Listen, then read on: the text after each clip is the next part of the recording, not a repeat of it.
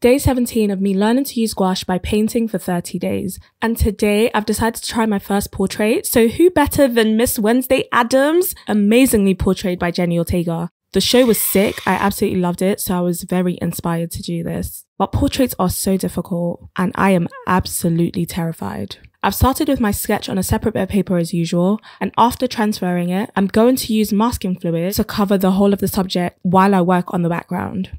It dries completely clear, which is great, and for the background, I'm doing a purpley kind of blend into the blue colour of the card. After I take the masking fluid off, the sketch is nowhere to be seen, so I have to transfer it again. And for the painting, I love starting with the darkest bits because it helps me get everything else into context. The reference picture has some crazy shadows that would look absolutely ridiculous without the influence of the background. I'm not going to pretend this was easy because it really wasn't. I struggled so much, but here is what I came up with. What should I paint next?